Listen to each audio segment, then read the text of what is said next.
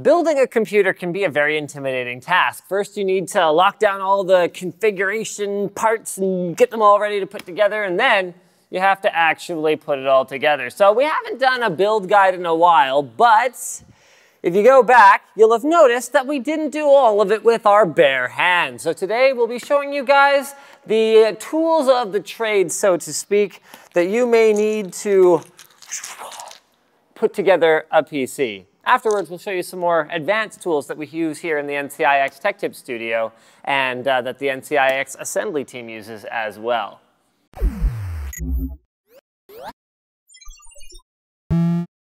For the beginners out there, don't be tempted by the temptress screwdrivers with their features such as retractable bits or non-adjustable motorized motors. Instead, the only tool you'll really, truly need when building a computer is this. Is this the one? Yeah. Yes. All right. This is a 10-inch long, #1 size Phillips head screwdriver with a magnetic tip. This will fit 95% of all the screws you'll ever use, including screws for the power supply, motherboard, hard drives, or even case panels. Why 10-inch long, you might ask? Well, because bigger is better. What, were you going to use this?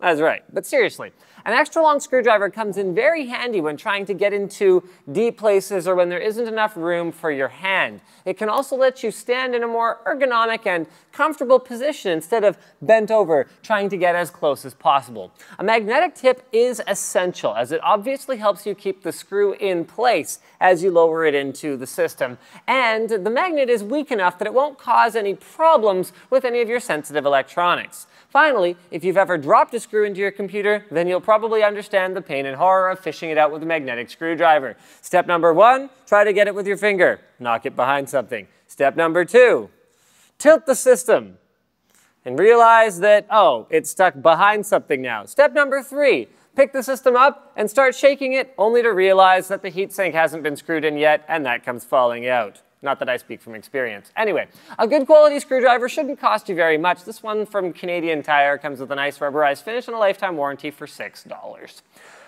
The next essential tool is a two-parter: zip ties and a diagonal snip side cutter, wire cutter thing. Zip ties are crucial for proper cable management. Not only do they make your overall system look much cleaner and more beautiful, they can help you get lower temperatures through better unobstructed airflow.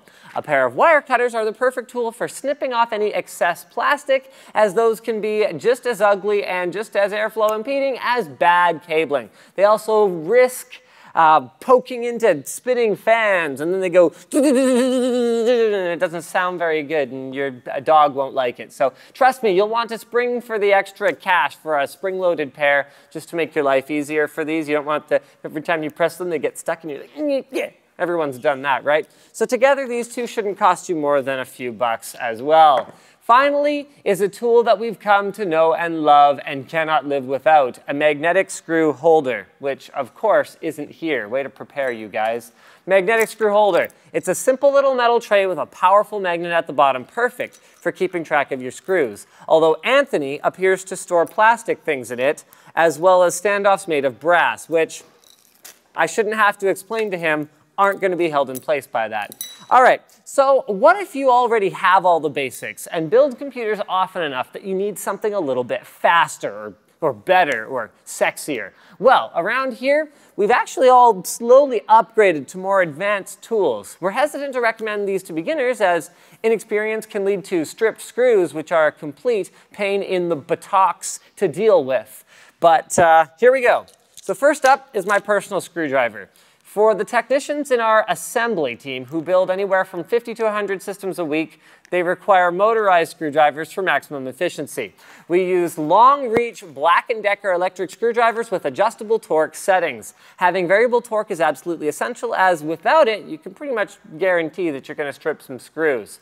Along with electric screwdrivers, NCIX Wheels found an absolutely amazing Titan Master Security Bit Set, featuring 148 bits for any possible screw that you may encounter for pretty much the rest of your life. There's Torx, Hex, Posidrive, Robertson, Tri-Wing, Torque, Clutch, whatever that is, spanner. We don't even know the names of many of these. And then finally, the thing that they asked me to bring, and then apparently didn't even put in the script, although there was that misleading nonsense about picking up my screwdriver, and then it proceeded to talk about some other screwdriver that's like pretty ergonomic for a lot of things. Anyway, the point is that this is my orange ratcheting screwdriver. I don't personally like these motorized ones because I find that it's harder to control the torque, even with adjustable torque, excuse me, and I actually can't go as fast with them because what's cool about this one, and again, not recommended for beginners because it is quite expensive, but what's cool about this one is it actually has a knurled section right here in the middle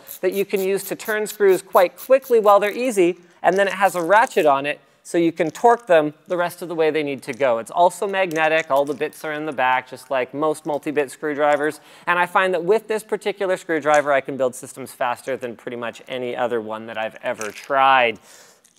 So now we're done here. Thank you for watching. Like the video if you liked it. Dislike it if you disliked it. Leave a comment. Let us know.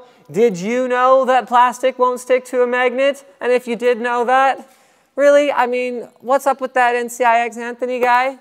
Let's get some comments or something. I don't know, whatever. Anyway, the point is, don't forget to subscribe for more videos like this from ncix.com.